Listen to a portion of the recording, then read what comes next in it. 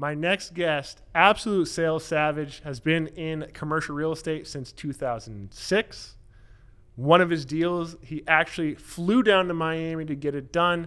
Didn't take no for an answer. Now owns the commercial real estate brokerage ResideTX Properties. Matt Shroble. What's up, man? Hey, how's it going? Thanks for having me. Was that good enough? Yeah. Okay, cool. I need to hear about that. I mean, you already kind of told me about the Miami story, but let's hit it off with that. We'll get into it. All right. Yeah, so I was already working at Marcus & Millichap, and after Lehman Brothers collapse, 2008 disaster, there was a much bigger need for leasing and management in the neighborhood centers that I'd seen growing up. Yeah. Had my eye on them. I knew they needed help. I flew down to Miami. Before I even got to the airport on the way there, spilled a cup of Starbucks on me. My jacket smelled like absolute shit. Can I say that here? Yeah, you swear. Okay, my jacket smelled like shit because there's really no other word for it. I had to cancel my flight. My girlfriend at the time had to take me home. It was a rough day. We had to reschedule for the next day. I was all flustered. But showed up there, and my first deal was for 4 shopping centers, about 50,000 square feet of retail. The guy liked me. He sent me home with a check in the pocket for my expenses, and that was my first gig into management at 25. That's what's up, man. So not only did you get it done, but the dude literally was like, it's so good. Here's the money for the expenses. Yes, he paid my Southwest Airlines flight back home, but yeah, I went for it, put a package together for him, and it all worked out. That's what's up. Why did he go with you, man?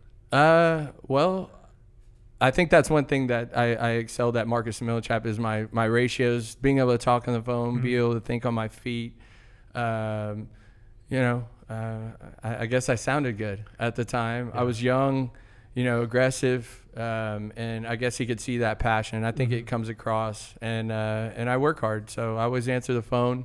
So I think we had good communication prior to, and we just sealed it there. Yeah. That's a weird thing you said right there that I've heard a lot, always answering the phone.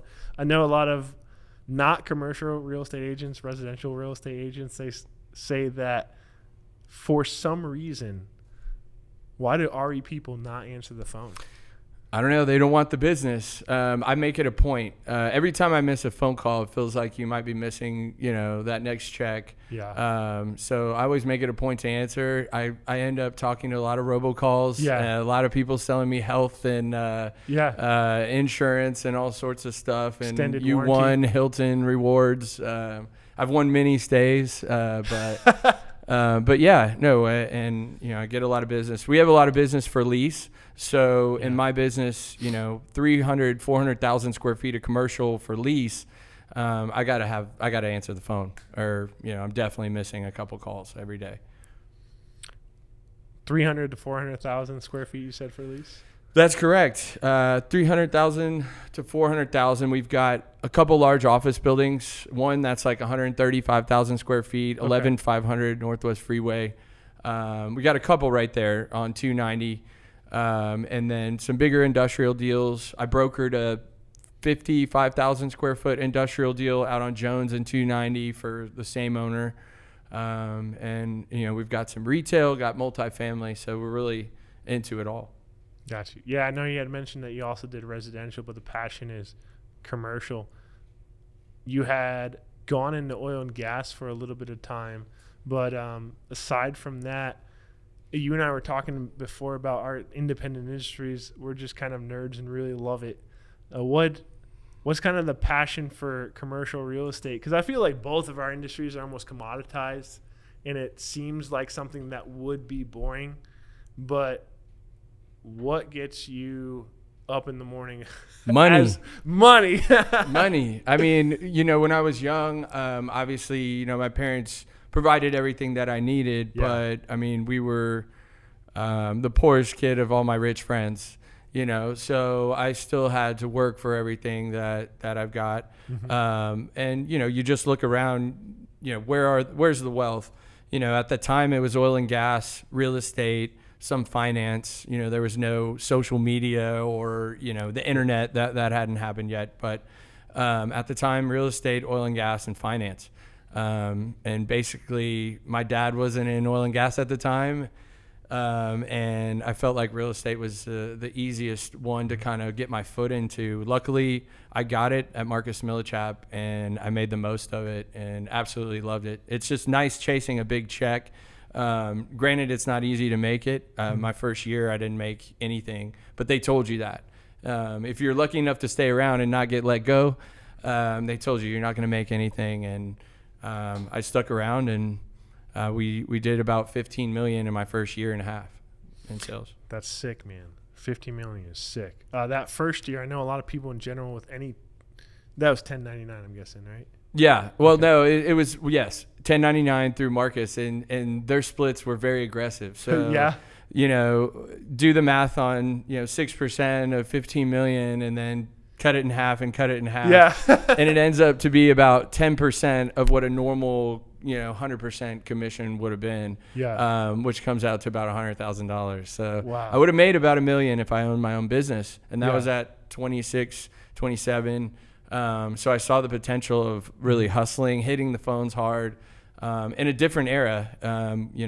We drove around the streets and took pictures from the street out of the window of my car of 600, 700 properties, built my database, really had to research. Google wasn't as advanced, or I can't even remember, how I'm sure it was there, but it wasn't what it is today. And just a little different era before the internet and after the internet. I've seen them both. Yeah. Oh, exactly. With you on that. Technology wise, it's funny. I'm starting to feel like an old person where I'm like, back in my day. I say it. I never thought I would. I do it too. And, I was just talking to you about, exercise and all that. I never thought I would get there, but, we're there. We're there, man. But yeah. it feels good because, we're in our prime. Yeah. You're obviously doing it here too. So, yeah. And I've known you for 12 years now or so, or was it 12? No, 7. Sorry, 7. Hey. I was thinking back to 2008. But yes, you're right. No, I remember that office off of Richmond, right? Was it the office off of Richmond? Yeah, you've come up. You've come up since then. Yeah, we're definitely in a slightly better situation. Yeah, the 1099 situation. So Marcus was aggressive splits. I feel like I love 50% off the top. Yeah. And then you had a senior partner, and that senior made 80% of that next 50%. Wow. Yeah. So there you go. Absolutely which insane. Comes out to 10% of the total commission, basically. And they don't really explain how aggressive that is when you No, but the number of deals at Marcus, so that was the one thing. CBRE was number 2 in terms of the number of deals closed. Yeah. Marcus Millichap was number 1 because they focused on a $1 million to $5 million segment, where CBRE is your big institutional deals, and they made more money, but did less deals. It was more about transaction volume. So from a young guy coming up, and there was a lot of there's a group of us over there that are still very successful today. You saw a lot of deals, you learned fast. So. Yeah, exactly. And them telling you not that you're not going to make much. This is what I really want to talk about, because I feel like any job, 1099, where it's like go out there and get it. Like you said, you're literally on the streets taking pictures, going out and getting it for yourself. It scares away a lot of people, and I try to explain to a lot of young kids, young guys. There you go again. I don't know. There I go again. That it's just like there's one of two ways to really make it. Either you start off with a company, right? Somehow you're lucky. Yeah. Or you go into sales. Honestly, you go into sales, make your own money, and then start it. That's the way I've looked at it. So did you back then? Did you have that in your mind? Like, were you while you were hustling, you're like, I'm doing this right now so I could open. It was weird. Yeah, I played sports and all that, and that was all I did. That's what I thought I would do. And then the shift started to happen when I literally started dreaming when I was younger of carrying a briefcase going into the biggest building in town. My goal, everything started to change. So that was something that I saw myself doing for a while. That's what's up. So it was kind of natural for me. And, you know, I've always had a lot of confidence. You have to, whether you're going to lose or not, you should always think you're going to win, and give it your best shot. I mean, you're not going to win every time. I've definitely lost plenty. So, yeah. The only thing you can really take care of are your own actions. So yeah, exactly. So you got out of there, and you had all that knowledge going into your own company.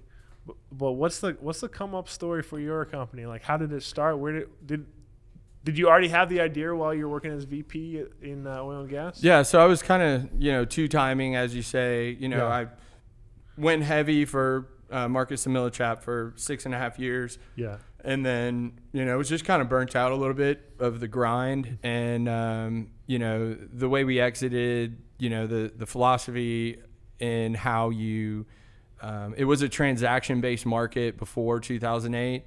Sarbanes-Oxley and all that. It was just, it was make a call and, there's stupid money coming from California to like a client base, and the company changed and there was a bunch of changes. So that kind of led me to go out on my own, always doing real estate. And I made a really good friend and partner that, he called me up one day. I always told him, I was making money in real estate as I worked, a couple different positions. And we were at some grind positions again. And I was like, well, look, I'm not grinding because I have this secondary income at the time. We were giving commodities brokerage a shot, and, did some VP of sales work for an oil and gas company, a software company. But I always said real estate is the way to go. And then my partner called me one day as the company he worked for, Trafigura, called him up and said, hey, we're bringing 2 guys in from India. They're your replacement. We're paying them half what we pay you. You're going to train them, and then you're gone in 6 months. Sweet. And he had been there for like 2 years, 3 years, making a good salary, doing well. And he called me up that day, and he said, hey, I'm ready. And that was 2015. And so it really took that boost. And then with his boost, with his energy, we launched Reside Texas Properties and just went all in, and I've been all in, for the last 5 years in that. That's what's up. I feel like in commercial real estate, kind of like commercial electricity, if you're starting out with just your partner, you can kind of bootstrap it. Was that the situation?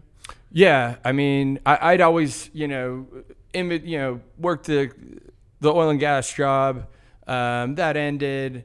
I still had income, still doing real estate, and, not terribly motivated, trying to figure out the next move.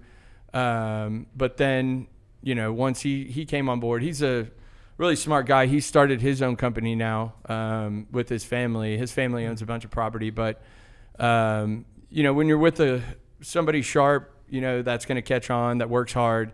I mean, you can do anything. And he did.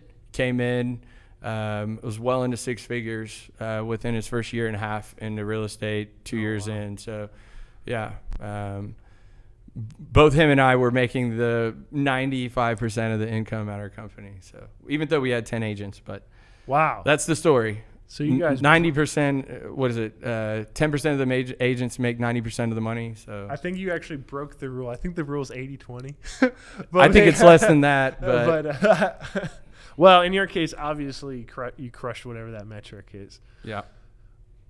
You said you had 10 agents, and I know you and your partner started out you started out with a bevy of knowledge, and you said he came up pretty quick. How come it seems to me, just in general, in almost any industry that is like that, commercial real estate, residential real estate, commercial electricity, insurance, it is that rule that you said, like the 90-10 rule. How come people will come on, because they're not going to be, if they're at the bottom, they're not making that much money. Why are they there, and why are they wasting their time? I don't know. I don't know if it's something that you learn over time, like as a young kid, like doing whatever it is that you're doing, and your ability to, not accept no, and to, keep going, and your fortitude. I don't know if it's something that you learn over time. I think sports helped me being competitive. But I don't know. and I've seen it. You know, I have agents that I know can do well. They, you know, talk well. They're presentable, but they don't want to do the work. The amount of work that I had to do in the first year to 2 years is ridiculous, and no one does that. Not even on that close to that level, and that's why I was successful. There was a couple other guys over there, Rahul Bijlani and Michael Yu. They ran the #1 hospitality firm in the world, and I'm pretty sure the world, if not definitely the U.S. But I saw the way he worked, and I saw the results. And it's very simple. If you eat, sleep, and breathe it, I mean, it'll come for you. But it doesn't happen overnight. It's about being consistent over a year, you know. And you really have to do that in probably both our industries before you really start to see it. Yeah, consistency. You can get lucky and get a deal, but oh yeah. I remember lucky wise, man, I would get just absolutely infatuated with buy big deals that got closed, and I would start hating on myself. I don't know if you were the same way at Marcus, where in the beginning you're like, why? Like, I know that guy. That guy is terrible, and he closed that deal. And then I would get down on myself sometimes, and I would tell myself, why can't I just be lucky? And then I'd have to correct myself and be like, yeah, that may never happen to you, but what you can do is string it together, all these other deals. Yeah. Basically, to me, what you said, what I heard is you had that negative view of it, and you had to turn around and be positive about it, because you can't look at what everyone's closing. You should be happy, because that means things are good. That means there's a deal out there for you, you know, and just – it's hard for me because I want to initially, resort to the negative, but yeah, be positive about it, and don't be discouraged. Just never stopping. Just, that just means there's an opportunity coming for you. Yeah, there's another door. There's another guy. You had mentioned we're lucky we're in Houston. We got a big city, city out there. I can see thousands of deals right now. Oh my God. The amount of megawatt hours. That's the greatest thing about our industry. You literally drive down the road. You're like, hey, look at this business. Look at that one. Those are all, I mean, everybody has to live. Everybody needs power. Oh, yeah. So exactly. I mean, we're commoditized, but that's also a strength at the same time. You're saying there's obviously a lot of opportunity in Houston, but I heard you before that there was a lot of deals coming through Marcus from California. Mm-hmm. I remember talking to Brent Carter of Investar. I actually had him on the show way early when we started this, and he was talking about some of the best prospects even now, and that's kind of hasn't changed. Do you think it's increased or decreased the amount of inflow that's coming from California? Yeah, I mean, Texas, because of our aggressive cap rates that are so favorable, and low cost of land, population growth. All those factors. We just keep building out. You're always going to have California. That's just one of the big centers of the wealth in the world. But back then, I think there was a huge disparity in cap rates. And so, prior to 2006, there were people that just had money. They were making it, I don't know, .com or whatever it was. But they would literally call in, sight on scene, hey, that's an 8 cap, that's a 9 cap, buy it, I want it. They would never even see the property. They'll fly in after they close or whatever and figure out what they bought, just because the cap rates made so much sense. You said 8 cap, 9 cap? Yeah, as an example. But, California it's basically if you paid all cash for a property, if you paid $1 million for a property and you had a 10% cap rate, that means you're returning $100,000 net to you. So that's your return there. Yeah, I'm slightly an idiot when it comes to commercial. That's okay. California is, way more aggressive. They like their prices and their land out there, as they should. It's absolutely beautiful. Yeah, it's not this hot either. It is not that. I remember going to San Diego for one time, and I was like, "What am I doing with my life? This is just absolute."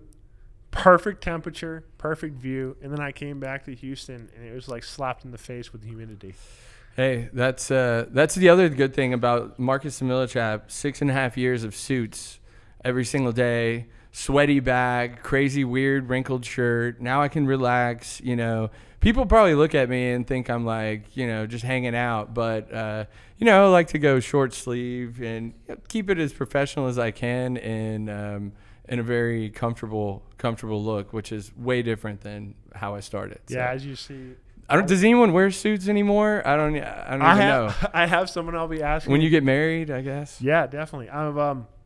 Next week I have Adam, the suit boss, coming on. Oh, nice. So we'll ask him that question. I have like 6 suits, man. Nice. No, suits are great, trust me. But you know, they're better when you go to San Diego. Yeah. No, they're beautiful, man. It's great to have that feeling of confidence, but you're exactly right. Like, dude, I'm in shorts right now. I know no one can see this, but it's all about your clients. If Yeah. you own the relationship and they trust you and they respect you, I mean, if you're going to make a first impression, I mean, you know, we'll go Texas business casual jeans and like you know, sport coat or something like that. Exactly. Yeah, I'm thinking that's starting to go on somewhat of the decline. I know, kind of going to a different topic, but it's so wild how I've noticed across all industries in general, it's become way more lax. And you really don't even, like, when you have someone coming into your business, you don't even know they're coming to talk about business sometimes. Yeah, my friend is Kyle Nesbitt. He's a VP and his family owns Tide Dry Cleaners.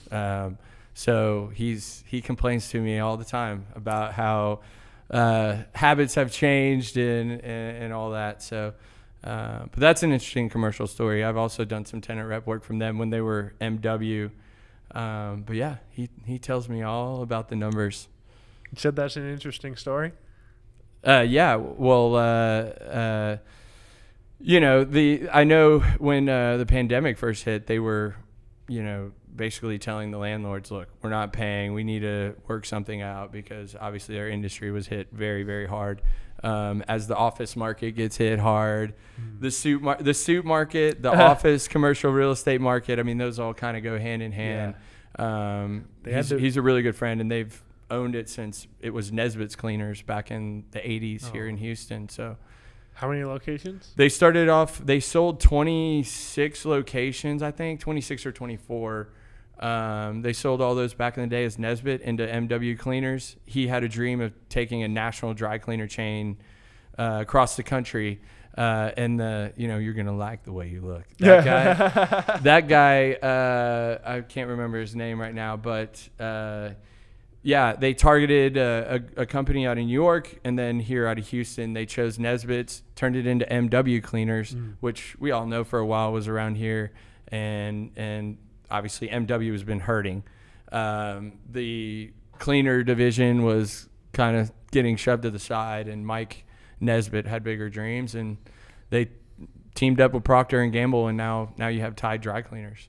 So pretty cool. I think MW was kind of like the upper echelon, right, of cleaners. Yeah, exactly. And you know, and they use great products. You know, all the environmental concerns that you had from landlords back in the day, they really don't exist because the products have changed. I mean, the industry has changed. Certainly a company like Tide is going to use the best out there. So yeah, those are you know, some of the benefits of working with them, but they do hit you in the wallet a little bit, and I give them some shit about that too. But as you say, you will like the way you look. Yeah. I remember I would get. Well, that was MW, but now it's Tide, so I don't know what their slogan is now. Yeah. But I don't know. I can't think of anything for Tide right now. I felt like I could get something off the top there, but nothing. All I can think of is that Charmin Bear, or don't eat the Tide Pods. Yeah, I don't know. No, I don't think that's a good slogan. Keep the Tide Pods out of your mouth. Free Tide Pods with every clean. Yeah. There we go. Yeah, MW Cleaners was, I think, the one I went to was right off of Memorial and Shepherd area. I don't know, but I recall I had no idea how much it was going to be. I went and brought my dry cleaning, and it was like, I was like, what? I was like, where did you ship these? Did these go to like Russia first? Special attention to your clothes. Yeah, you know? special attention. Hey, you know, you got to pay for the best. So they smelled the best they've ever smelled. I'll let him know. Yeah, and I think the packaging, I felt like I was unboxing all my suits again. It was it was a very special time because they use so much material. It's just like They do a lot of there's a lot of extra stuff that comes with your laundry. But probably the best service ever. So, all right, you're like, good to know. Good to know. Yeah, I actually have Pilgrim Cleaners as one of our customers too. They're one of the biggest, I think, tenants that definitely got hit. Obviously, commercial office space was pretty tough, and I think, from what I understand, one of the roughest one, aside from bars, of course, right, was destination hotels. Yeah, hospitality hotels got hit. Obviously, occupancy rates and everything. We saw a couple owners I had come across my desk that really needed help, and yeah, that was but I think it's slowly coming back. Travel was just getting so big. I mean, everybody in America seems like they're traveling, but we all, from what I've heard, the banks have more money in them than they've ever had.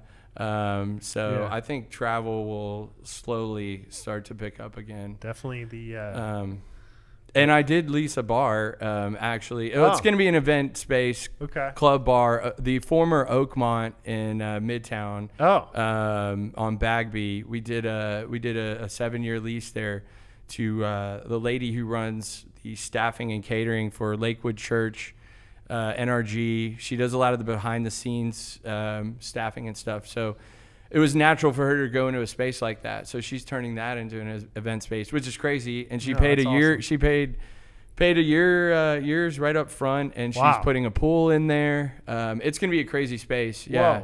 It happened in the middle of the pandemic. So, there's still, a lot of the movers and shakers still have money, and they're using this as an opportunity. Prices haven't adjusted totally yet, but was that specific one a pretty good deal? Is that what she? Yeah, it was an awesome deal for me, and part of the reason why I'm looking to buy a new house. Nice. And have you lower my energy, but hey, I got you. I got you.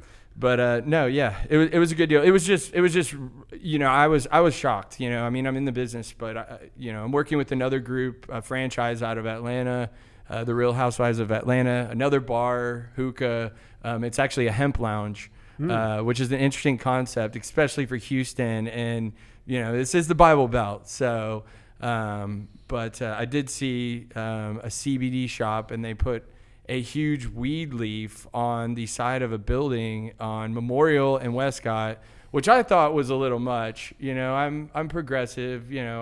I see where things are headed, but a lot of the owners here, are still having trouble with it. But that is an aggressive statement. Yeah. So I think things are opening up. I think that's also a future. A lot of business. I think people are putting a footprint out there.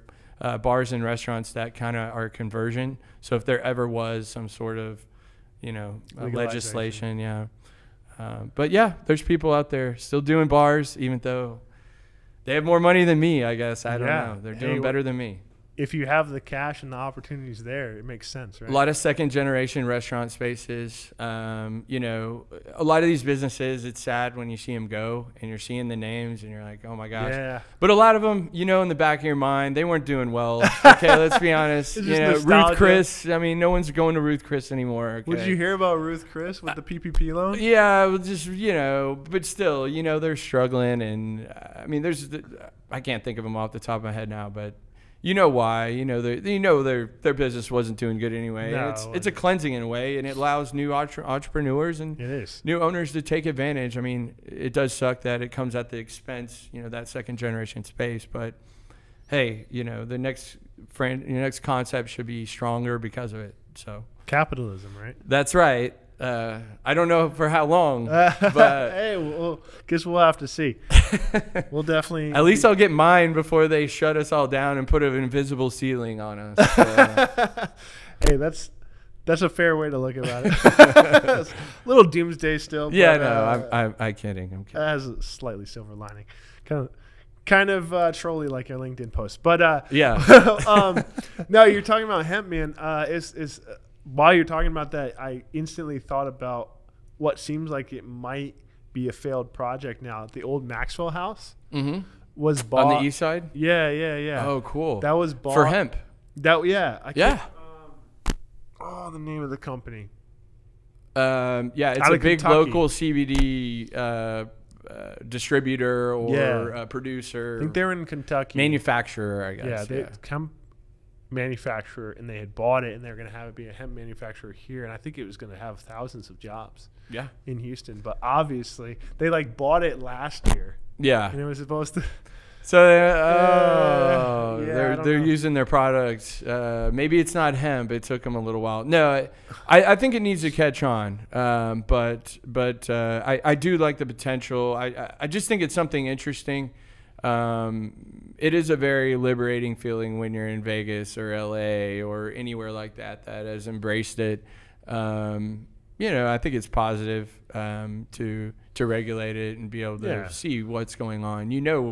Who's doing what and all this. There's less question marks. So I don't think it's a bad thing. Well, I think states need money right now anyways. Oh, yeah, for sure. I think in general, this is kind of off topic. I don't know how much you want to talk about this, but I honestly think that just the criminalization of drug use in general and the way that we have war on drugs and all that is the absolute worst way to do it. Yeah. I think everybody's been saying that for quite a long time. Yeah. I think everybody sees kind of the writing on the wall there. I'm with you. Yeah, So. I think it's like, it was, I don't know what country it was, but it was saying Norway, even like heroin addicts, what they were doing, instead of locking them back up, they would bring them into this situation where they had actual doses of medical grade heroin, and they were kind of weaned into a situation where they would still get it. Yeah, we kind of do that now. I think they give out, whatever. I know there's similar places. I obviously never done it, so I don't know where they're at, but I know it happens just from what I've heard. I'm not sure, I don't follow it enough to know whether it's working or not, but I definitely feel like, imprisonment is not necessarily the way to go, and it certainly causing us economic issues. 100%. There too. So, but rehabilitation isn't cheap, and so yeah, I think we need to get more kids on the phone. Calling, hustling. Yeah.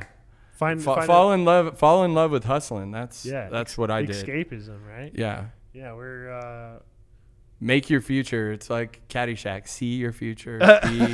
Be the ball. Be the ball. Be the ball. Exactly. So that's all you have to do. Be your future self. Yeah. No, yeah, totally agree with that. I don't know how long it's going to take for Texas to get there, but if that does happen, well, then you throw in gambling and casinos, and obviously we have Fertitta here. He doesn't want casinos really to open up here. He's got the big operations over there. The Golden Nugget in Lake Charles, by the way, is fantastic for what it is. I've been there a couple times, but the first time I went there, I was just very impressed by what he's done.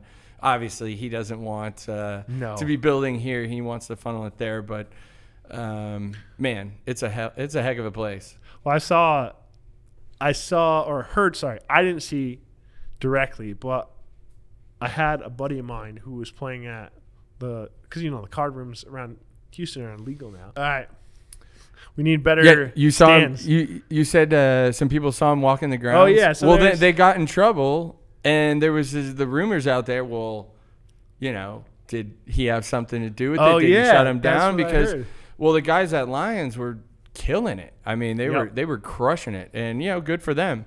But certainly it was stopping traffic. Your card players, why drive 2.5 hours to Lake Charles when you got it right here? And those places are so nice, too. They're nice here. They are really nice. And I haven't played in them yet, to be honest. But I haven't I've seen had pictures. Much time, but I have played in, I think it was Prime or something.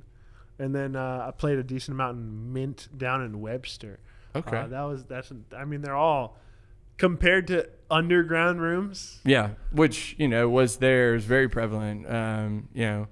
My senior, I'm not going to mention any names, but they used to play in a big money game around Houston with, some big names. and that was common. Bobby's game?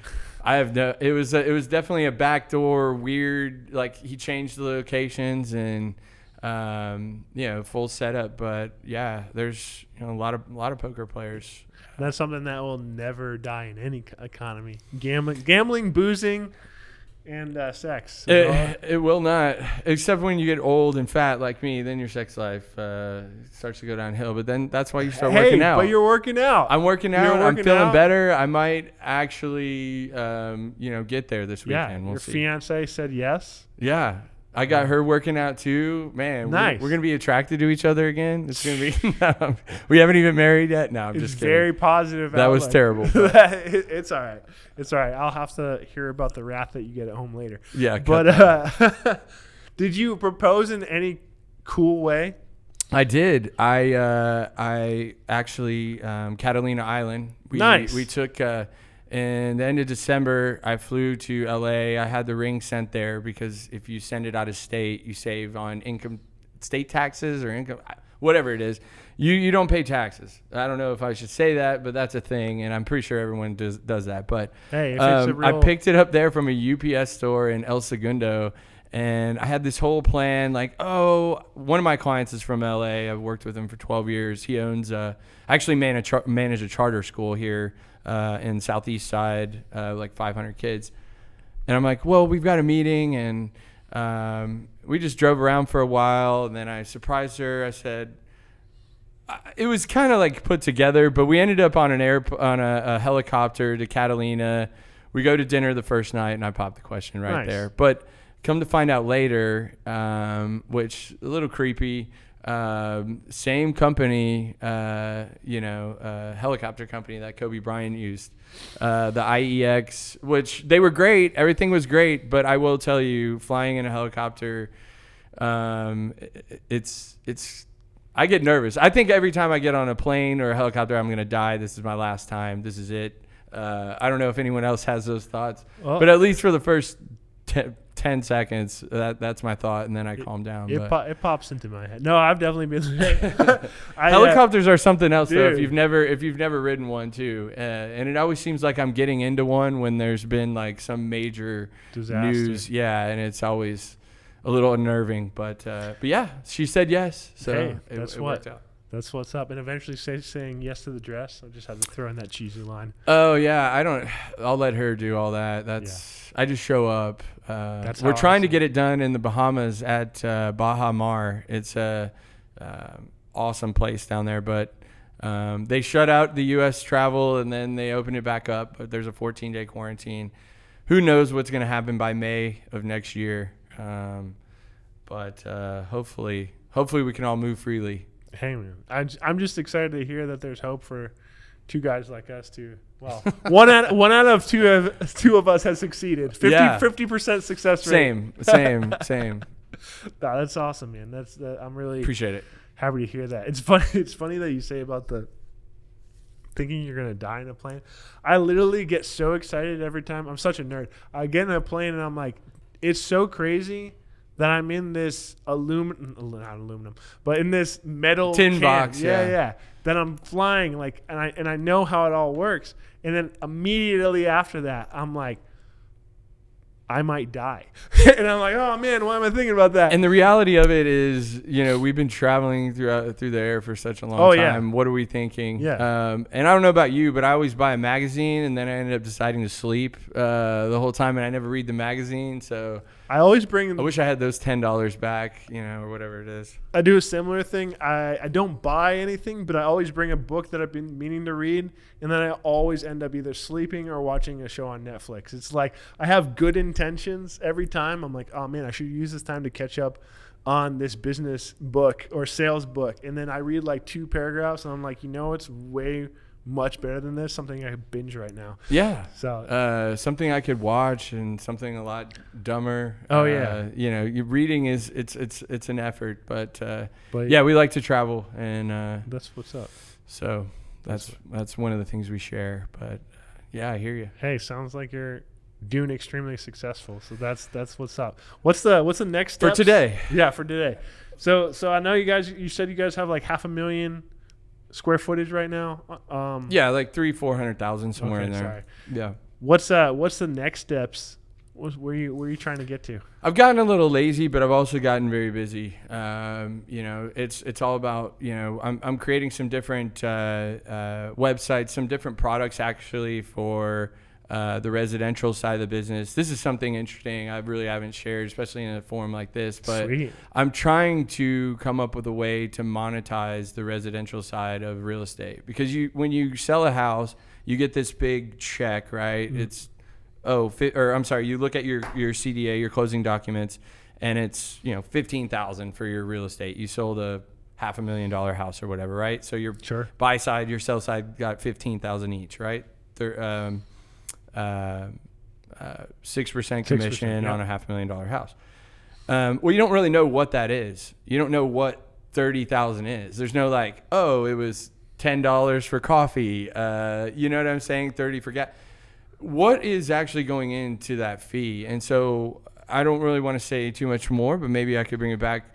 But we are going to really try to drill down on what an agent uses, whether it's a CMA or some sort of looking at comps, and really try to monetize that and provide that to the owner and try to turn the owner into the broker, hence the name iBroker.com.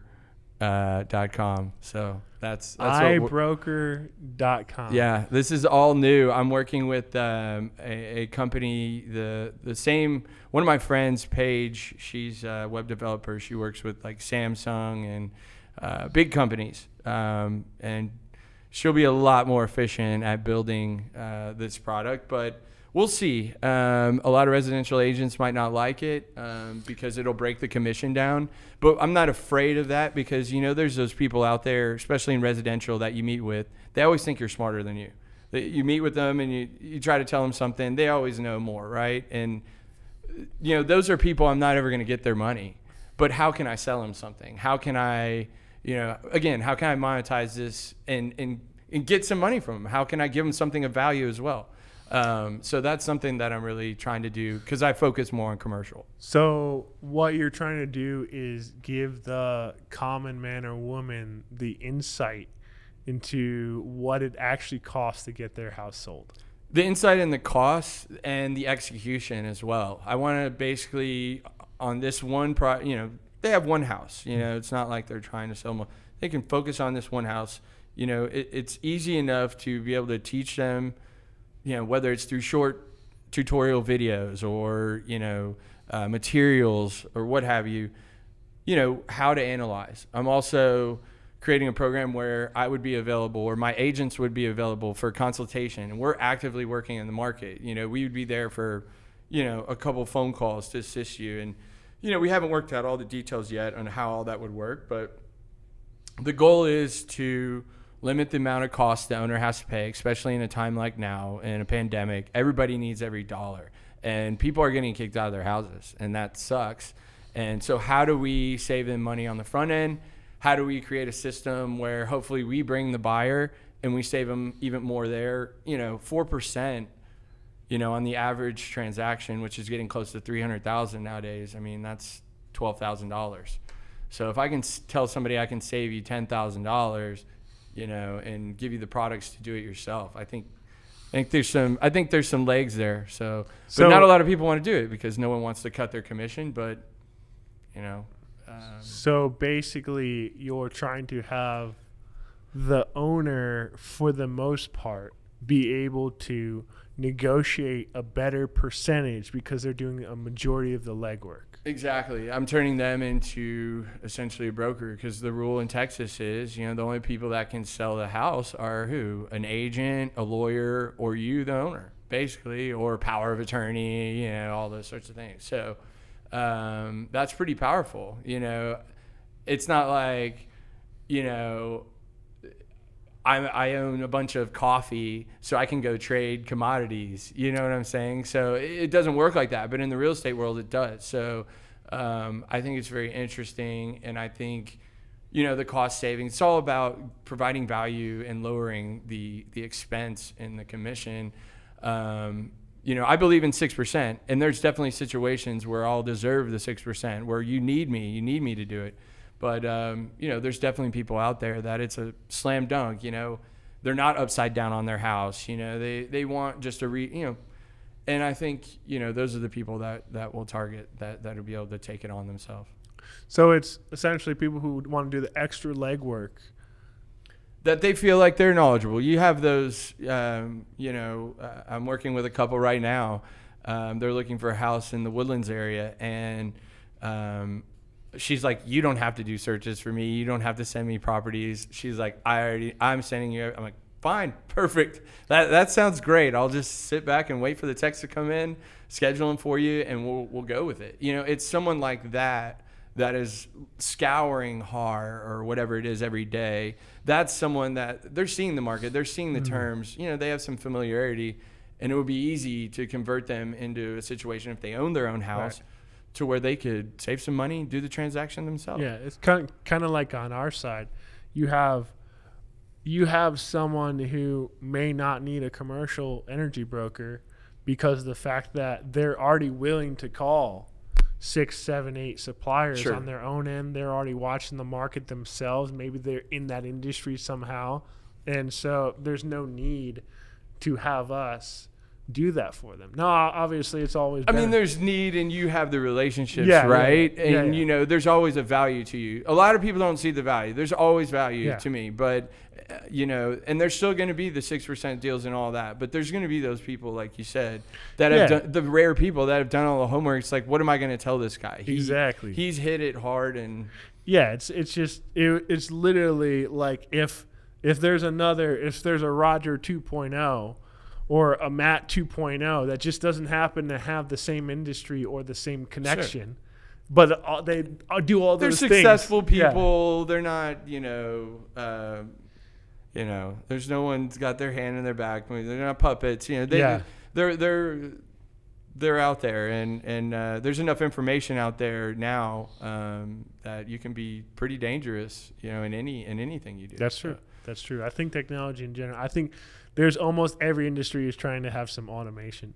And that's the reason for it, because the companies like Open Door, you know, and what do they have? They're a national presence. They have this big presence and all that. But what's the difference? You know, I want to be local. I want to do that for Houston. So that's my competitive advantage, you know, is the local intimate market knowledge versus the big guy coming in. Yeah. And so I think you start here.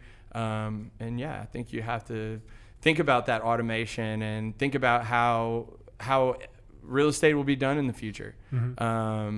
And if it's done by me being on an island somewhere and you're just buying products to help you, you know, complete the transaction, perfect. Yeah. That sounds perfect. Sounds good to me. Yeah. I mean, because it's you know, I only have so much time, right?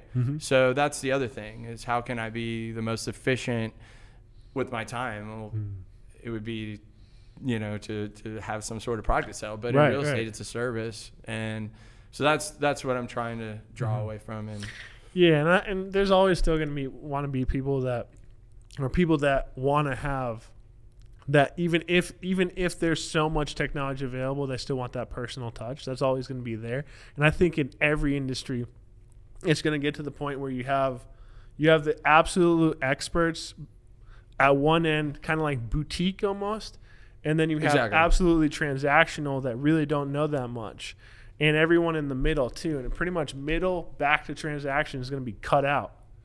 And I see that happening everywhere. So like, there's so much transactional sales in our industry too, which is just like, it just happened to be a good price. Yeah, you're gonna have your selling Sunset or whoever, you know, your E guys or whatever.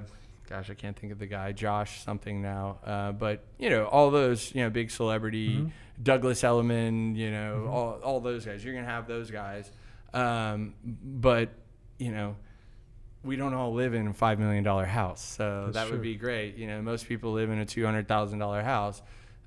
Those transactions tend to be simpler and tend to require less money, or you know, less work, less headache, less sweat. So who knows? We'll see how it goes. But yeah, that's something we're working on too. Well, excited to hear about that. And I know if you come on next time, I think you said you have another guest that you want to bring to. I do. I've got a young lady, Ivana, who is just always heating up the Instagram waves with all of her selfies. Heating up the Instagram waves. I mean, she's great. She posts some stuff on our commercial properties. She'll post a warehouse or something, and we get like 5 responses right away. You know, if I posted something like that, I don't even know if it would.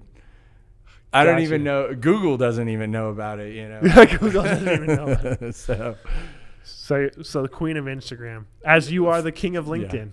Yeah. I have fun on there. You do. Well, I look forward to continuing to see your troll posts on LinkedIn. Matt, thanks for coming, man. Thanks for having me. Yeah, of course. It's fun. iBroker. I look forward to it. We'll see what happens, man. It's in the works, but we own all the rights and all that good stuff, and a couple weeks away. Cool, man. Well, if you're listening into the podcast on Apple Podcasts or what have you, please share. Would love to get more feedback. Let us know on YouTube if you have any questions, or if you just really hated this one or really loved it. We'd love to hear that too. But until the next Texas Tea, talk to you all later. Thanks again, Matt. Thanks.